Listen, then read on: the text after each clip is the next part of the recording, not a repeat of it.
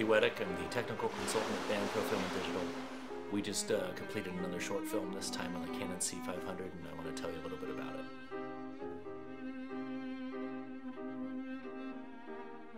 We have a list of locations we're always interested in working with, and on this shoot we chose to shoot at the Avalon Theater on Catalina Island. It's the first theater in the world that was designed to be a sound movie theater. The Catalina Express ferry was nice enough to take us out there. Well, let's talk a little bit about the camera. We use the Canon C500, which is related to the C300 and the C100 in a lot of ways, but we shot it in 4K RAW mode. On set, the camera's a real breeze to work with. It's very small, light, sort of easily balanced, and you can do a lot of different operating tricks with it because it's so small. We were running on a Steadicam Pro, which is a great rig, and I had a great operator, Ben Verholst. We had that set up with an EF mount C500, and also we had EF mount primes in the front of that. For focus control, we were using a Compact 1 system from C-Motion, which is a new system.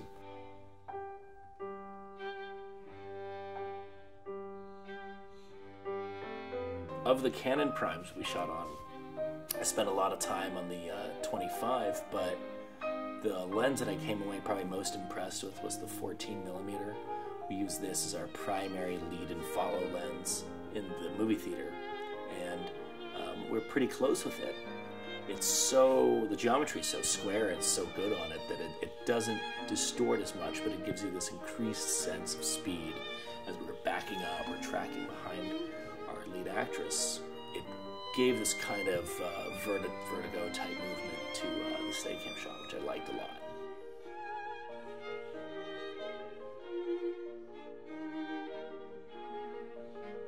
So in addition to the Canon primes, we also had a 30-300 zoom. What I really like about that lens is you can just hammer it with light, and it's got such a complicated optical design that you can get these amazing flares coming off it. The other setup we had was a handheld setup, and that typically was what I was operating with, set up very similar to the Steadicam rig, but with a PL mount and with Leica Summicron glass on it. What was interesting about the Leicas is they have really nice geometry to them. So when you're playing very close, even with a wide lens, there's some stuff we were way up there with an 18 or a 21 or a 25, which are typically wide lenses, and we're right up next to our actress, and it looks great. It's not distorted like a previous generation lens.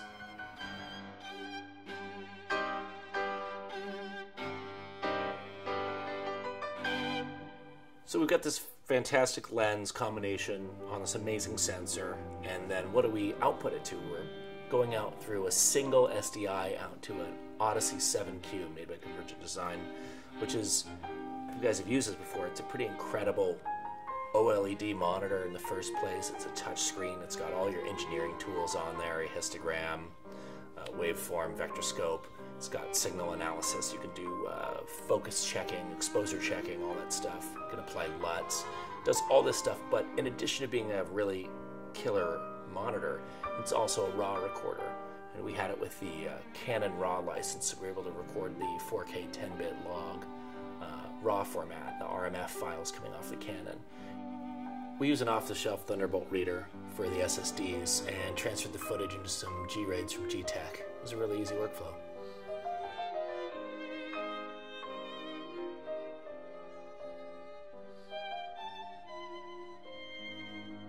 The C500 has built-in neutral density filters in it, but it's also a really sensitive camera, so sometimes that's just not enough to get you down to the stop that you want to be at. So we were able to use Tiffin's NDIR filters in addition, and that was really, those filters are really well matched to each other. For anything that was primarily a close-up of our lead actress, I busted out my all-time favorite filter, which is the Tiffin Black Diffusion 1/2, which I find is just superb on the Super 35 imager camera.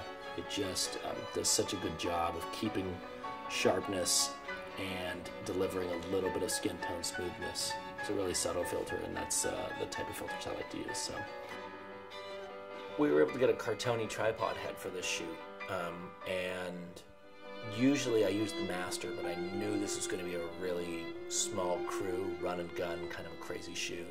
So I opted to get a smaller tripod head this time, the Delta, which is a sort of an ENG style tripod. And we use that with the 3300. We use that with any of the lenses really, and it held up really nicely in the field. And it was also just a great lightweight, but yet heavy duty tripod head.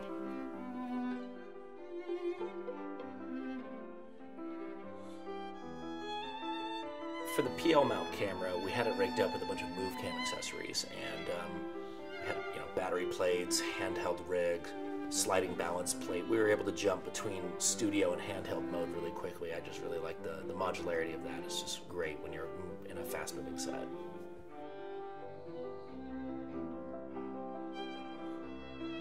The two biggest takeaways I have from this are the color science on the C500 is incredibly advanced, and the ability to capture skin tones and complicated environments, deeply saturated colors way down into the shadows, way up into the highlights, and having a huge amount of room to move around in post was a really new experience for me. Number two, the size of the camera. The camera's really small, and even with all the stuff we have on it, it's really small, really cool package to allow us to get kind of improvisational. We were able to put it on the floor, roll around and round, all kinds of stuff. So got some really great shots with it that I wouldn't have gotten on a larger camera. I could go on like this forever, but really it's best if you just reach out to us through the internet. So if you want to just check us out at bandpro.com or link up with us on Facebook, that's the best next step. And look forward to talking to you then.